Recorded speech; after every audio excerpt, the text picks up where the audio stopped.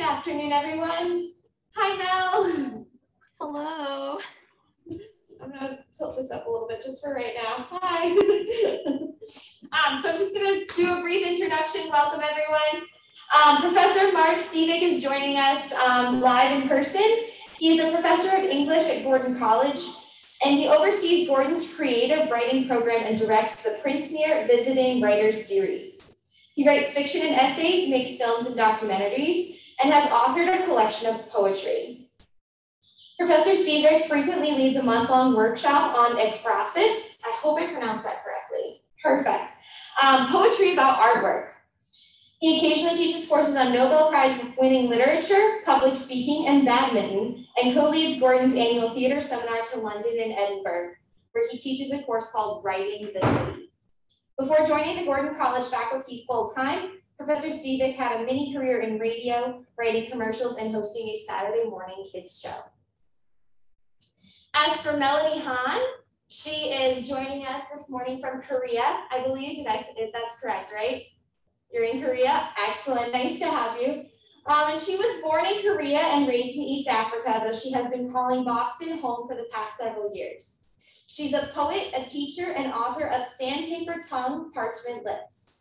Nominated for a Pushcart Prize for poetry, has received awards from Boston in 100 Words and the Lyric magazine.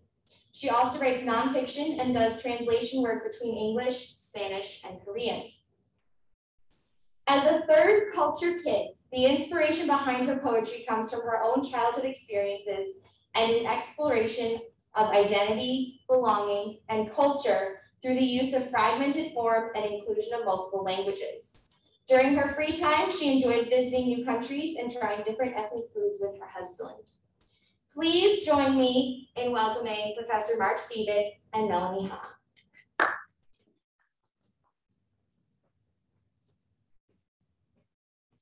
Thank you, Victoria.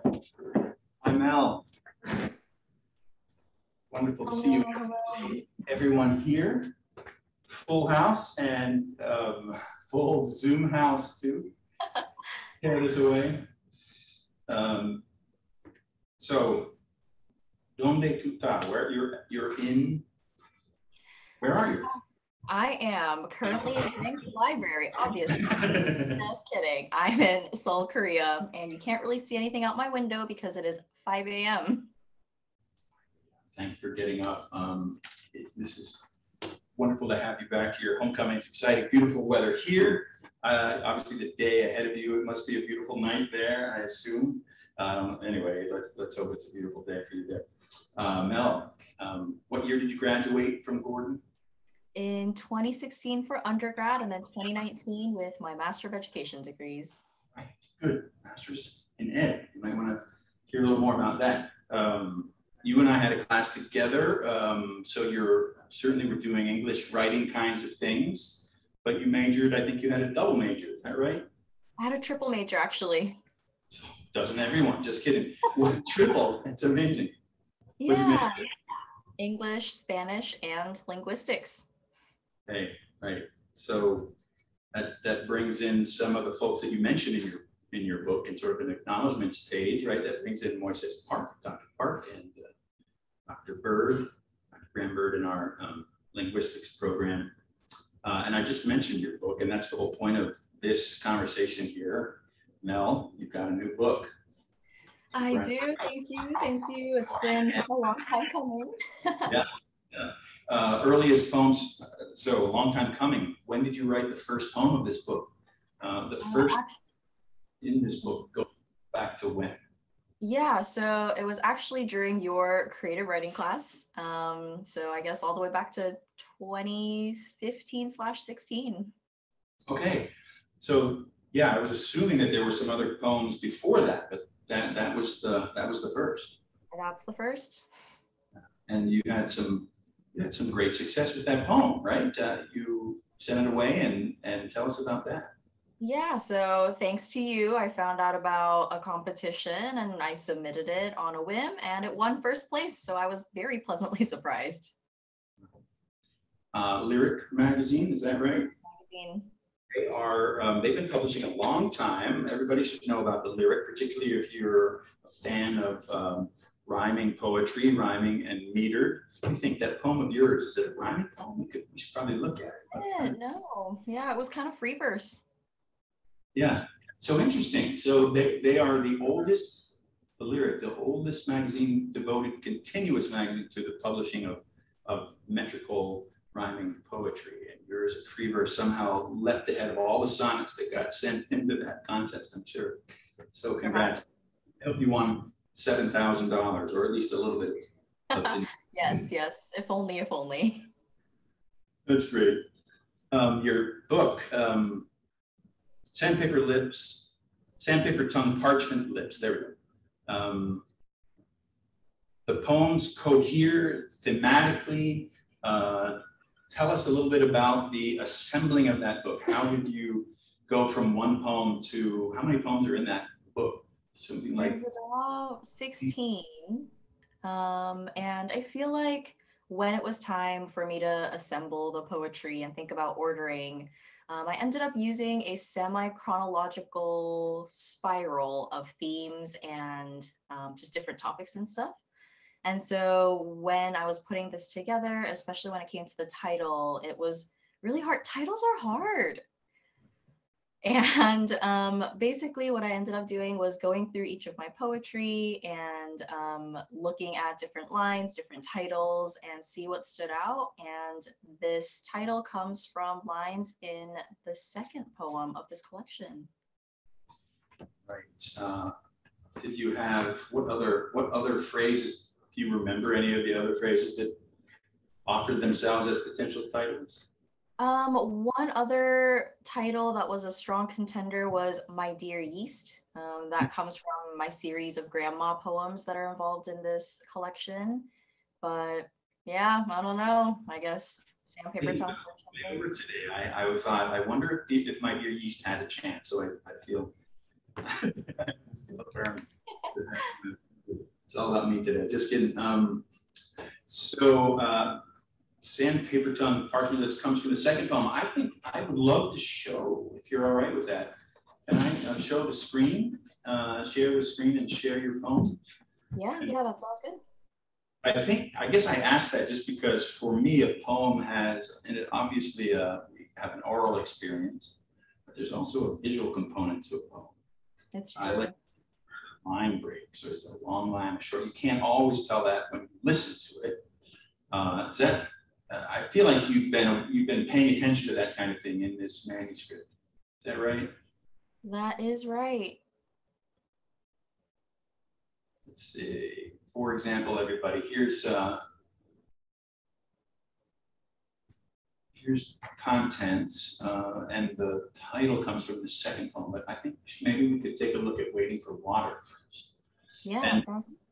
Look at its form. So that's not a long line. That's no Walt Whitman length line, is it? It's a skinny line. Robert breathing. So why don't you? Would you mind reading this? Anything you want to say about it? Maybe we could hear it, and then we could talk a little bit about how it turned from an impulse into a poem. Yeah, that sounds good. All right. Waiting for water. Burning plastic, trash day. Pungent, acrid, and toxic, just like these stagnant ponds. Finding water here in Morogoro has become tough. What had started as half a mile has turned into 3 miles of dragging feet. I leave dusty trails along the way with red dirt heels that have cracked like the ground. Already a snaking line at the well under the burning sun of noonday. Sitting on my empty jerry cans, I wait. First pump of water goes straight into my burning mouth, a splash onto my feet, a trickle for my head. Up, down, up, down.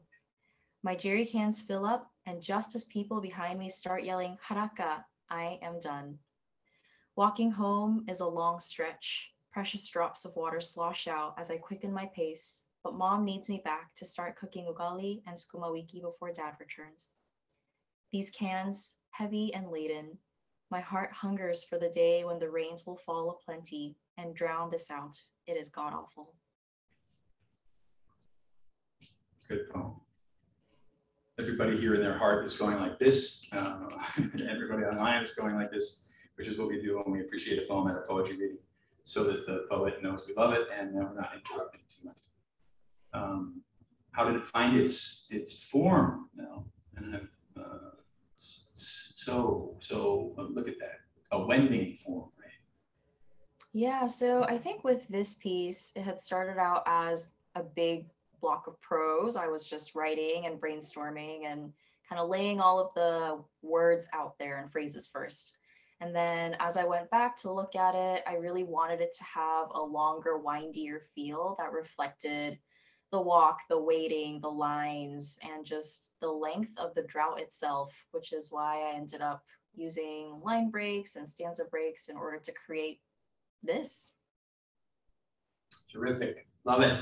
Length of the drought itself. I hadn't put that through my consciousness. Thanks. Do you think the poem, so you said you wrote it in a block first, Mel. Yeah. When you found this form, did you do some rewriting along the way, or is it just taking what you had written as a piece of prose and lineating it and finding a wending form? Oh, it was definitely a mixture of both. So what I had written, I initially kind of turned into something that looks like this. And then I thought a lot about word choice and, line breaks and things like that, and rewrote some sections, added a couple more, and then took away a bunch. Did you? Yeah. Right. Taking away. I noticed that you don't, and I don't think you do in the manuscript, you don't give us a sort of a glossary for some of the Korean words.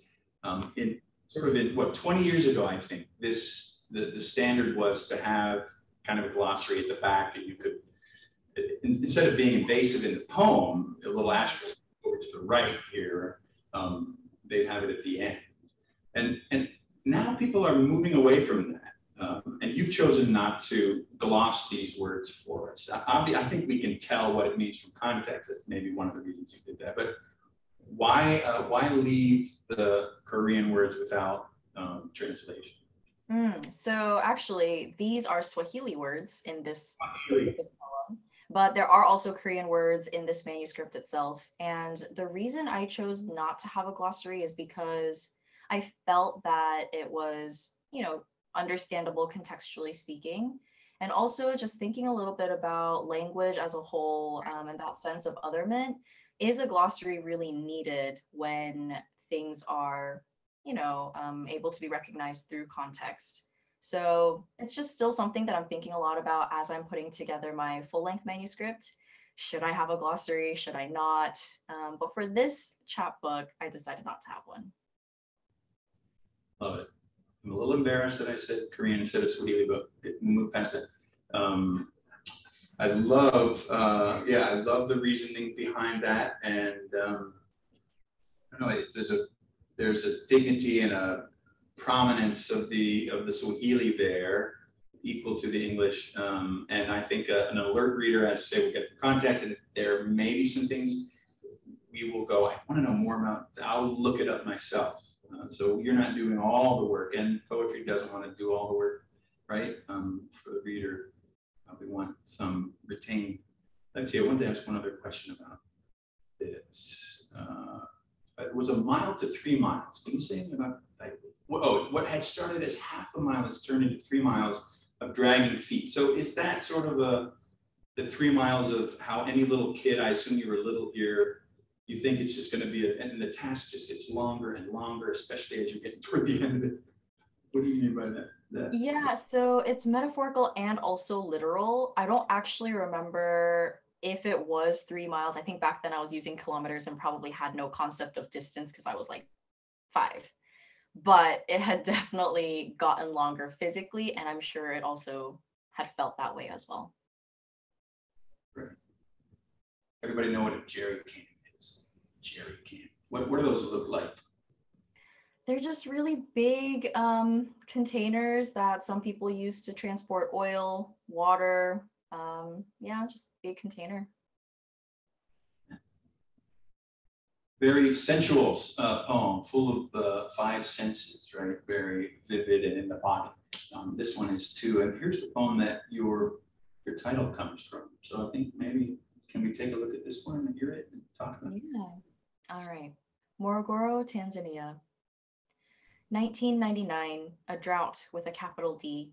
We prayed and prayed for the rains to fall, but it didn't for days. That stretched into weeks, that stretched into months. And I lay there on the ground with one ear against the pounding heat of the land, drowned out by the pounding of my heart. Sandpaper tongue, parchment lips, dry and cracked where life had given up and succumbed, too weary to continue. And on Tuesdays, he would come with a wheelbarrow, rusty and laden with the world. That creaking, crying wheelbarrow, searching, collecting, then carrying out a mound of skin and bones, children who at least no longer felt that thirst.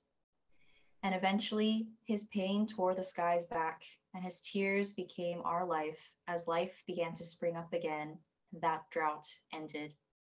But I can still hear the creaking and the crying, see the image that is seared, no, scorched in my mind forever, that Tuesday wheelbarrow.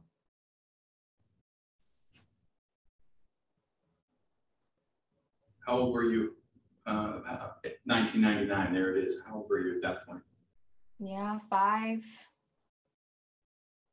And the content of this poem, as I read it, has someone coming out with a wheelbarrow to pick up children who have died. Mm-hmm. And that was quite a frequent thing in your experience? It unfortunately was. And I think back when I was younger, it was almost a normal occurrence that I had seen growing up. So I didn't really think anything of it other than, watching the wheelbarrow pass by and being like, oh, there goes another one. But I think as I got older, I reflected on those experiences. I don't know, it's just kind of haunting. Yeah. Does so the writing of this poem taking you back to that? So for you, it was de rigueur. It was just your life. You didn't just Tuesdays. The wheelbarrow came. At some point, you began to, as you say, look back at your life and say, not everybody has this experience. I assume that this manuscript had a lot of that, a lot of uncovering things that you hadn't really thought needed scrutiny. Yeah. Right. Yeah. So I don't know. I think over the past years, as I wrote more poetry and went through my MFA program, I really started to realize that writing is not therapy, but it is therapizing. And it does provide some sort of way to reflect and think through emotions and the past and process. I know what you mean. I just want to say that the finish of this poem, the plaintiveness of these 3 words, that Tuesday wheelbarrow, now the words are as vivid perhaps in themselves as scorched and seared, and as you search for the right verb there for what that experience was, the difference between the content of the experience itself and these very plain words. The Tuesday wheelbarrow. What happens on Tuesdays? The wheelbarrow comes by and it picks up children. I mean, it's just the distance between those two. I feel so keenly. What else about this poem? So these are the words that leapt to become the title, and when they did it finally feel right? It did it? Maybe it did. I think I just kept coming back to it, and I felt like the title itself acted as a double entendre physically with just the dryness of everything that was my childhood, but also, that feeling when you can't quite get the proper words out and your mouth goes all dry. I felt a lot of that when thinking through language and culture and feeling like I wasn't enough and just that anxiety. So yeah, it was kind of like a physical and metaphorical feeling that I wanted to capture. Right, perfect. So not everyone here knows the TCK, third culture case. Can you tell us just unpack that a little bit more? I mean, getting it obviously from some of this stuff. Yeah. So TCKs are third culture kids, which means that you are a child that grew up outside of your parents' home or passport country or culture. And so in my case, as Victoria mentioned, I'm Korean by birth, but I grew up in East Africa. And there are lots and lots of different types of TCKs, whether they are TCKs through being a missionary kid like I was, maybe being a diplomat's kid, a business kid, but also immigrants. And immigrant kids, they are also forms of TCKs. Right. Thank you. Did you at some point home in on the book, or did it sort of present itself slowly? Did you chase it down, or did it emerge the way they say a sculpture comes, the sculpture's already inside the stone? I definitely chased it down because it was a part of my final project for one of my semesters during my Master of Fine Arts degree.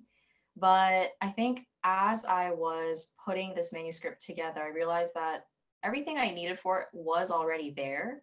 And so I just kind of picked and chose the ones that filled a specific theme. And then I was like, well, I guess this will be a small collection. Can you say just a little bit about that spiral?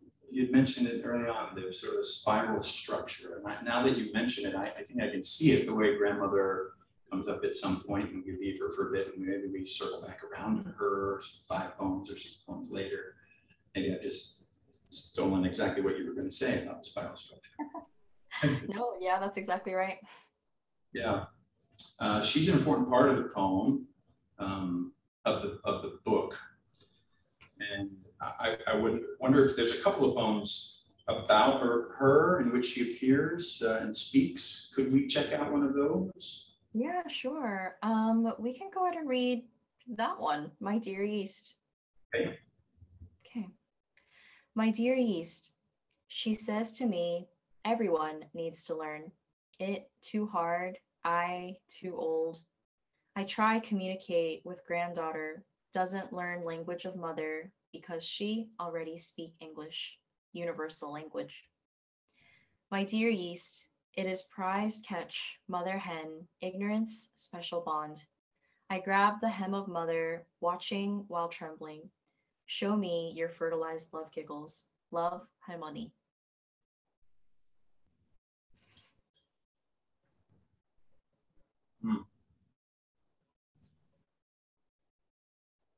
What devolves? I mean, something devolves, maybe falls apart from the first stanza into the second.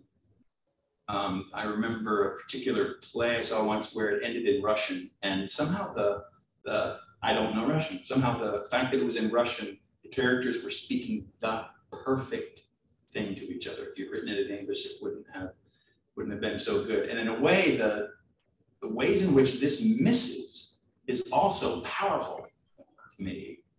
Who else, where would we ever find a phrase like, show me your fertilized love giggles? I grabbed the hem of mother, watching while trembling. So can you talk to us a little about allowing this difficult and nonsensical maybe, but not stanza in the poem?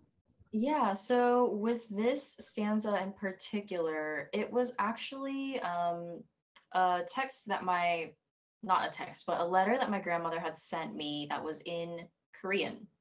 And it was essentially something along the lines of how I needed to hold on to, my mother tongue and be careful about not letting that go, my culture, my identity.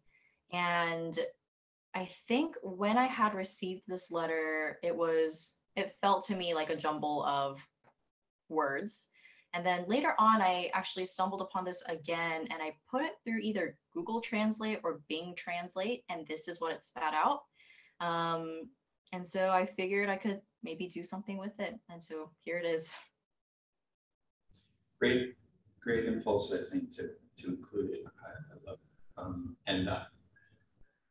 The proof of the poem is in the reading or something.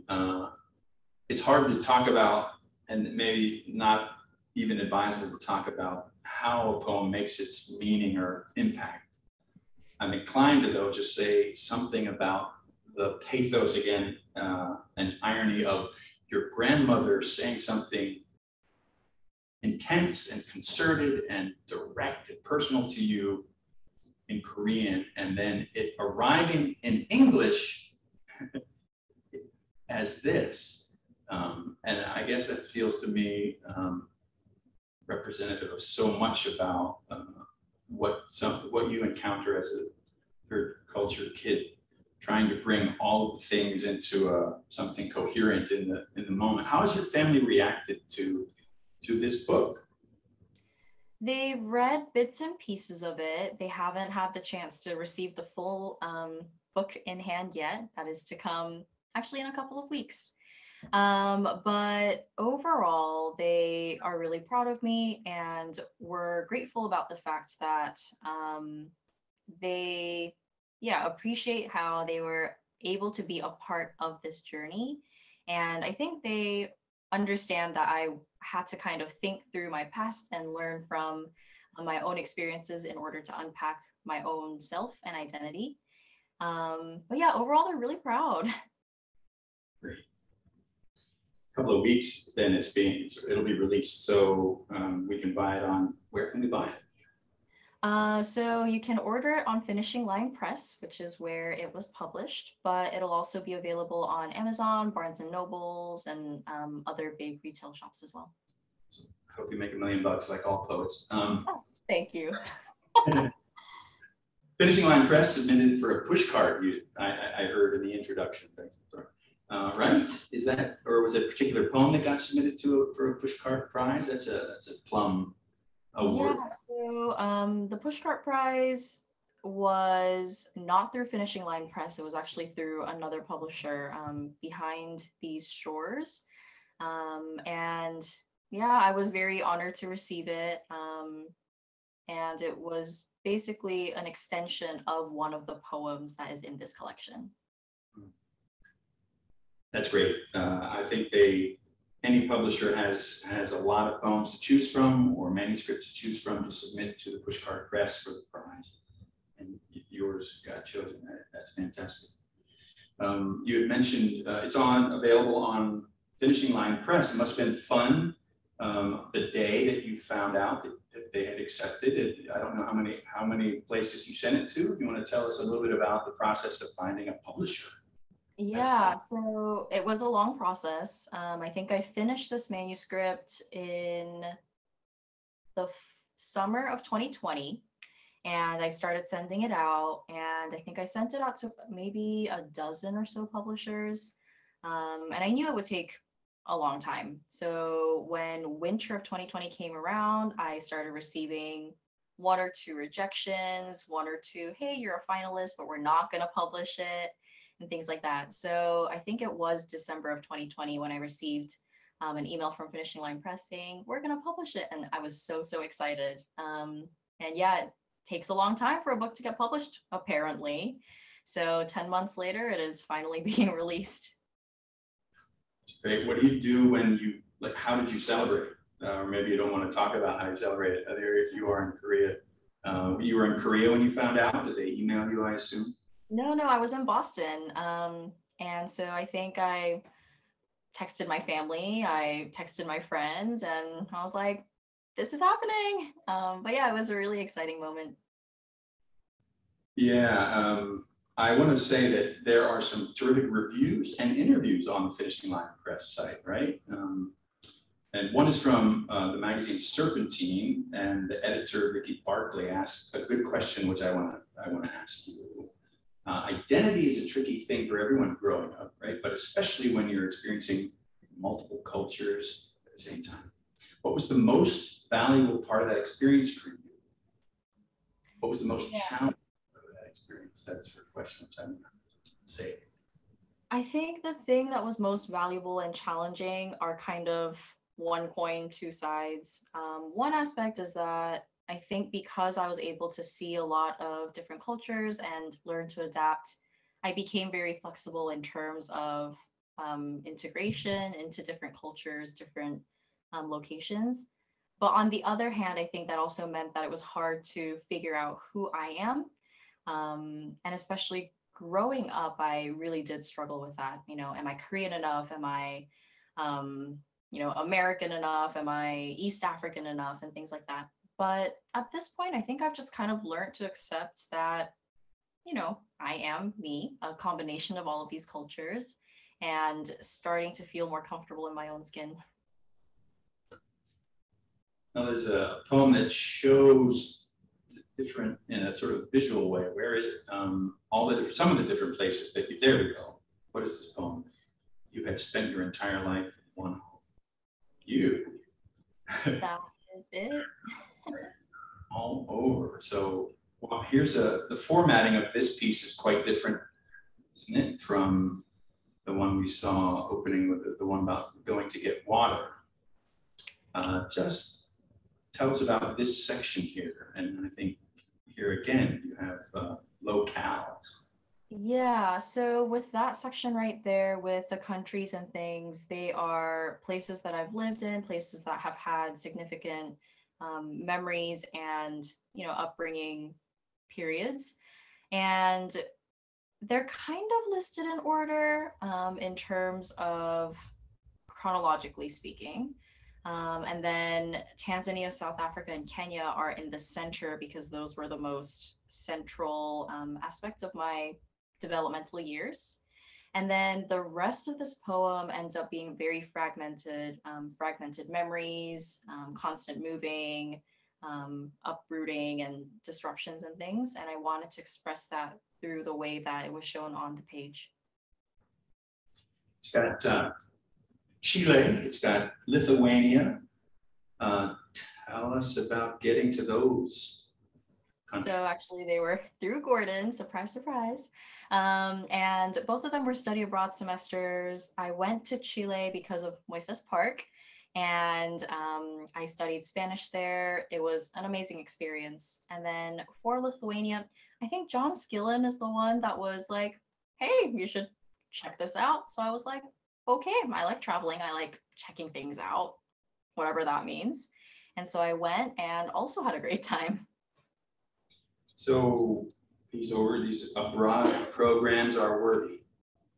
Yes, yes. We nudge Gordon students to go abroad. Exactly. Not a promotion. This is called a leading question.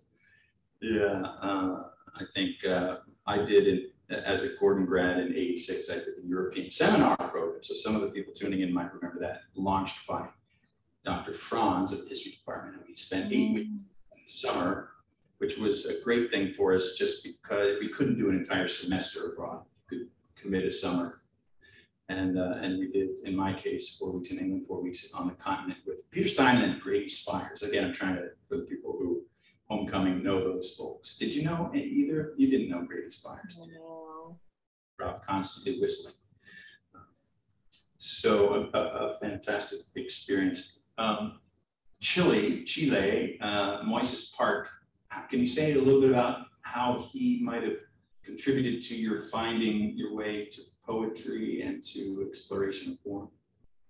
Yeah, so I actually met Moises during orientation week back in 2012 when I first came as a little freshman and taking the Spanish placement exam. And he was proctoring, I guess. And when I finished, he was like, oh, you tested out of 101 and 102. Would you be interested in perhaps majoring in Spanish? And I was like, nah, I don't think so. Which is funny now because that's what I ended up doing. And as I got to talk to him a little bit more, I realized that we shared some similarities in background, you know, both Korean, both grew up abroad, experiencing multiple cultures. And as I took classes with him, he actually implements a lot of creative writing in Spanish teaching. We had an advanced Spanish creative writing class, which I really enjoyed. And he also expresses himself through the means of poetry and music and things. And so as I got to know him better, I was like, oh, this is also probably something I can try. And then Dr. Bird, I assume had a significant impact too. He sort of I don't know, he's just irresistible. How could you not be a linguistics major? Exactly. Your poems, well, here we have, what's one? It's your teacher. What's that one? Miss Tan. To Miss Tranquist. Maybe take a look at that one.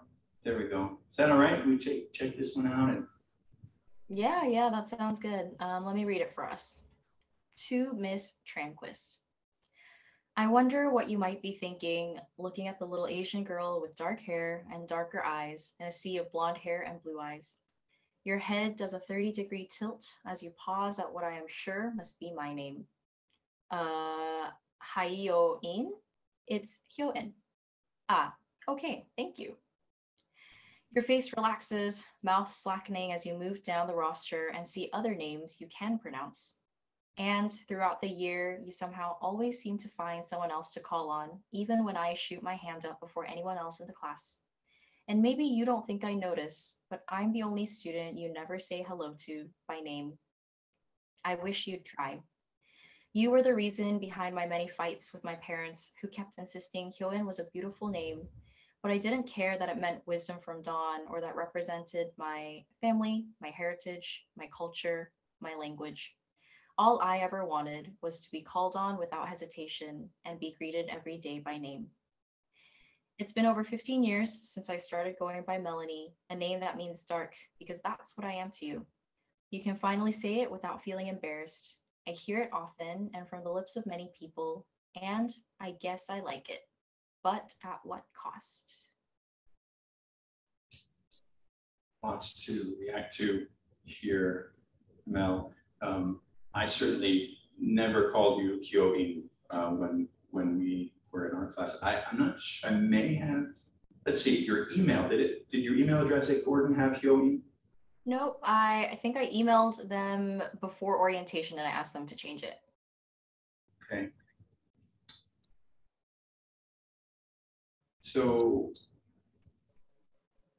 I probably that many of us have something like this where we wince in a certain situation where we know someone's going to mispronounce our name or some fumble is going to be there. And it's a relief actually if somebody gets your name right.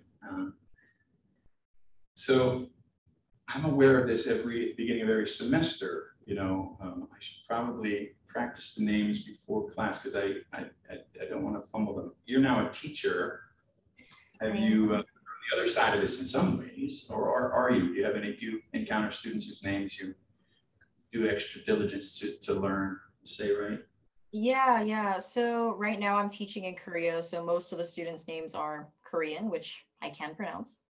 But when I was teaching at Gloucester High School or teaching at Emerson College, there were a couple of students whose names I would be intentional about saying to myself a couple times over so that I could call on them without hesitation. This is so, the ambivalence, sort of multi-directionality of this. I hear it often from the lips of many people, and I guess I like it. At what cost? I feel like in some ways the whole manuscript is thinking about at what cost in some ways. You want to say anything else about that finishing line? I think you kind of hit the nail on the head. Yeah, the whole manuscript, this poem in particular, you gain so much from your own identity, but at what cost for some aspects of it. And so, yeah. So some of these poems don't, so that one looks like a poem. This one, not so much, unless this is the longest line since written. Hybrid poems? What's going on with your sort of hybrid forms now? So I think some of them I wanted like a prosier, blockier feel to it. And then other ones I actually just wanted almost read as an independent short story, which is what happened with To Miss Tranquist. And then I think as I was playing around with form, I really enjoyed getting to incorporate lots of different structures within one collection. And so my full collection of poetry, I think, is going to continue on in that track. Full collection underway, right? Underway. I wonder how many pages for that? 50? I mean, are you got it? Yeah. How close are you to having a manuscript for a full book? So when I was finishing up my MFA at Emerson, our final semester was our thesis semester, which ended up being a full-length collection of poems. And so mine is currently about 70 pages or so. And as I was graduating, I actually won the thesis award, which I was very surprised by. But I think I'll just have to take that manuscript and continue adding to it, revising, and then maybe trying to send it out there next year or so. Emerson was good for you? It was amazing. It really was. How many years was that? So an MFA program usually was 3 years, but I finished it in 2 because I like condensing things into a small amount of time. Speedy, yeah. I've heard good things from many Williams students about Emerson's program. And then you did the master's, or did you do the MEd, master's in ed here first? I did. So after I finished my undergrad degrees, I worked at admissions, woo! And then, yeah, during those last 2 years of working in admissions for 3 years, I did my Master of Education degrees. I want to make sure we have time for questions from anyone who has one. Mm-hmm. Revision, we talked a little bit about the revision of that prose into that wide, narrow, wending poem, we're calling it. Do poems require for you a lot of surgery, or do they occasionally, and maybe even frequently, mostly give themselves to you in one go because you've been faithful in your journaling before that? I wish. I think sometimes it depends. There are some poems that I end up revisiting over and over and over again. And then there are some that I write and then I submit to competitions like Boston in 100 words on a whim, and then it somehow wins a prize. So I think the more I touch it, well, no, I think it just depends on the poem. Great. I love what you're saying there about on a whim. Isn't it interesting how sometimes, in your case, sort of twice on a whim, you submitted. I'm not sure that you necessarily had, as you said, poetry writing in your sights, and yet you submitted, and boom, you get this affirmation. You've gotten affirmation even from publishers who didn't accept. You said, well, they said you're a finalist. That's great affirmation too. Pushed up. So in a way, I mean, it doesn't seem like you were knocking on the door of poetry. Sort of came and got. So I feel like, I mean, we are our own worst critic, and anytime something wins, personally, I'm like, oh, that was probably just lucky, or oh, maybe like one particular judge could also relate to like a very specific aspect of my poetry. So it's probably just this one person that pushed for it. But I don't know, I do love poetry and I really do appreciate these affirmations that I do get. So grateful for all of that. Yeah. Did you take Intro to Creative Writing who did you take that with here? I took that with Lori Ambacher, and yeah, she also really helped fuel my energy towards poetry. And out of the 4 genres that we covered during her class, poetry probably came the easiest to me personally. It's great. I'm not sure that she would say that poetry is the one that comes easiest to her. She's do you know her genres? Actually, she has an overlap with you, doesn't she? Some other words. She does nonfiction, right? She does. Yeah, lots of fiction, also nonfiction about her growing up, similar to you. Yeah, exactly. We've talked a lot about growing up abroad and her own experiences in Hong Kong and things. So I think maybe that's why I was really able to connect with her. And she was actually my thesis advisor at Gordon for my senior honors thesis. That's great. Oh, that's great.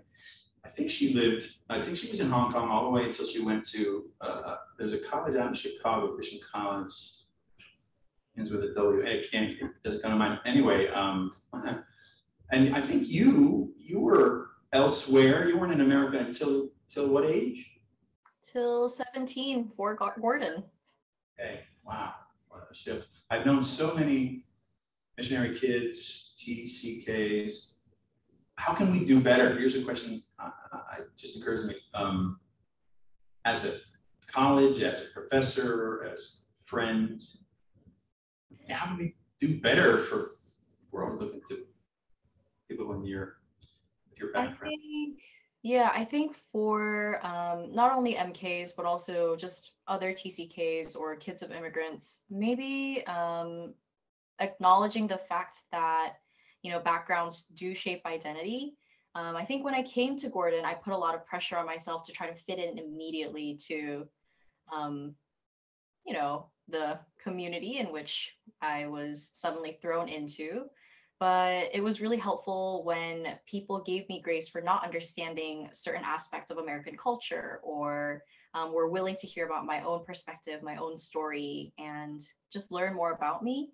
And so I think it just has to kind of be a two-way thing of, people showing interest in TCKs and TCKs also showing interest in learning to, somewhat adapt and bring their own experiences and backgrounds to places like Gordon. Thank you. I think I want to see what others might want to ask. Before we do that, can we hear one more poem? Either Can I Roll Slice Stack Memories, dealing with a lunch. Yeah, let's do it. You want to do which one? Or the very last one? Salam. What's the title of that last one? Dar es Salaam Delicacies. All right, let's go to the last one, which brings us back to the start of this manuscript. Okay. Dar es Salaam Delicacies. Nose pressed up against the window, I wait for pitter-patters to turn to pelting poundings as hundreds of flying ants rise upward, dizzying my eyes and swarming my head. So predictable, Tanzanian rainy seasons. Dad, come on!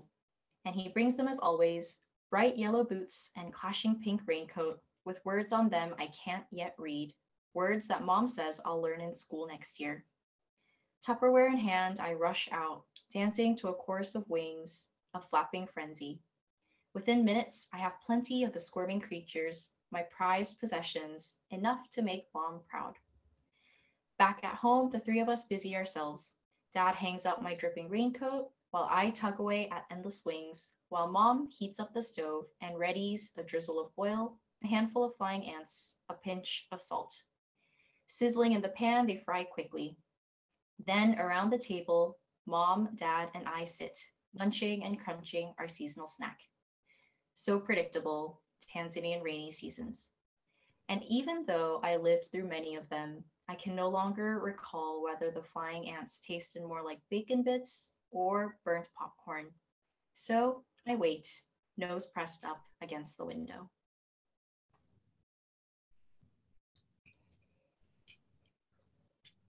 I've read that poem a number of times. People in here in the room are also joining with snapping. I don't know if you hear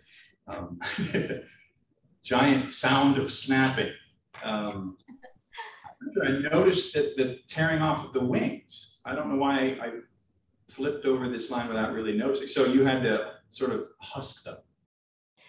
Kind of, yeah. It was a lot simpler. I was just boop, boop. And they were so small anyway, so. So the wings, they go into the ether, and you chomp the rest of the fried. Exactly. Yeah. Can you gloss this for me? I didn't. Yeah, Dar es Salaam is the city where I spent the majority of my time in Tanzania. Dar es Salaam delicacies. There's a lovely oral pattern there, right? Dar es Salaam delicacies. Well, let's see if people have questions. Let me check in with people in the room first, and then there are people online. Although I might need Nick's help, I'm not quite sure how to find those folks. So, anyone want to ask a question of Mel from here, people in the flesh. Yes. Okay, I don't know if you can hear me. Mel, can you hear her? This is Michaela. Kind of. You can.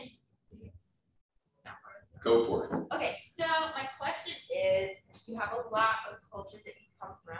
So as far as editors, publishers, and readers go, do you find overall that people are receptive to this like complicated identity, or are they hesitant? Like, do they kind of reject it?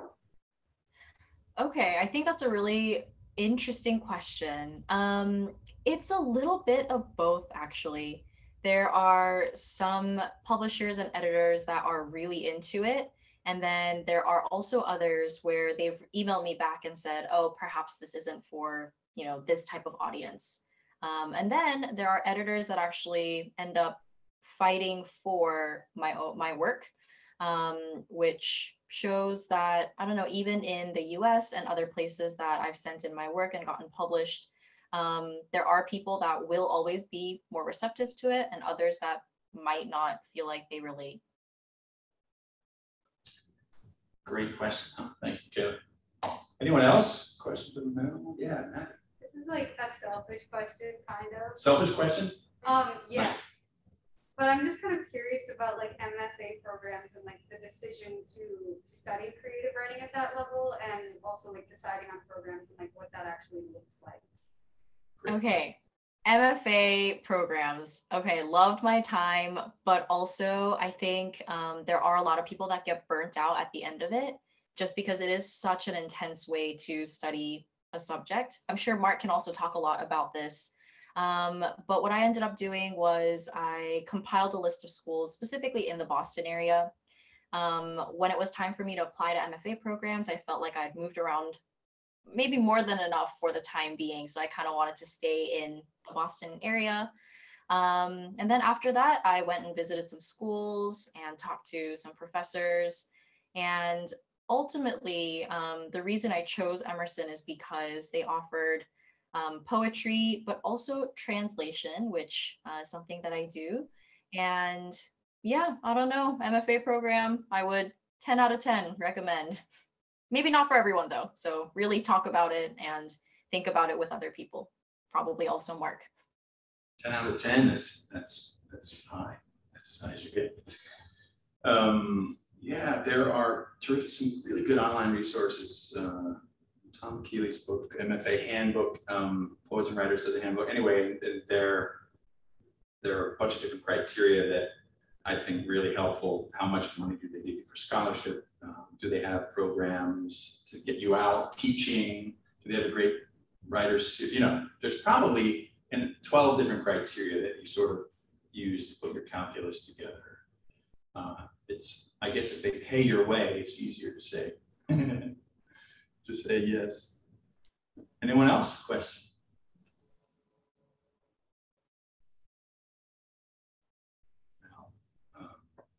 Can we do that other phone? Cut roll, and then we'll. Yes. Pretty much done.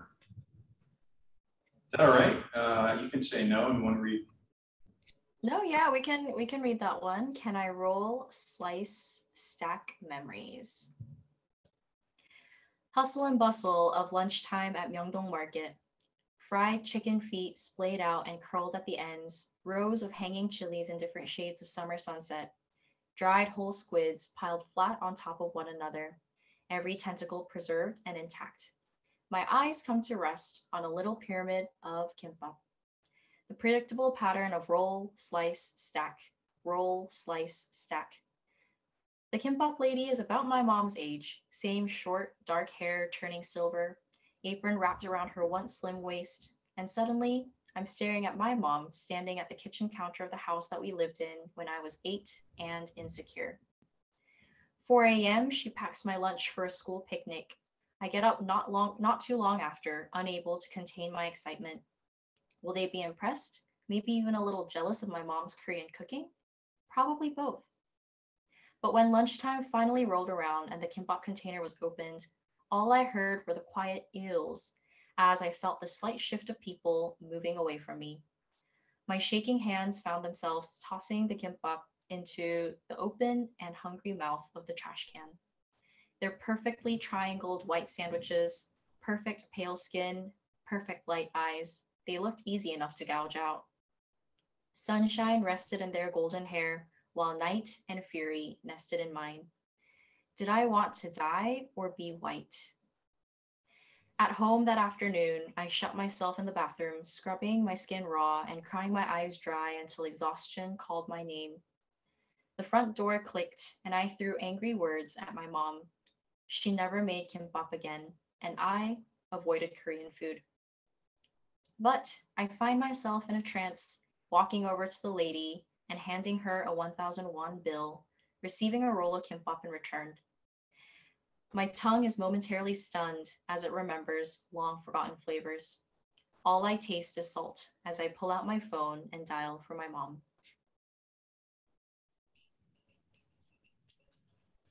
Thank you. Victoria, were you any suggestions on checking in online? It looks like there's only 3 participants, and I Okay. think that's you, Mel, and LaRue. Great. So I don't think there is currently, yes. All the people I've been talking to online, they'll check it out later. Well, Mel, Hyo In, thank you so much for joining us. Congratulations on it. It's been wonderful talking about it, listening to you talk about your process of finding form and the things you share, which are inspiring to me to do the same and to invite my students to do the same. So congratulations again on landing this, and we look forward to getting a copy of it. Yeah, thank you so much, Mark. And thank you everyone for coming, even though I can't see any of you. This time we'll clap for real.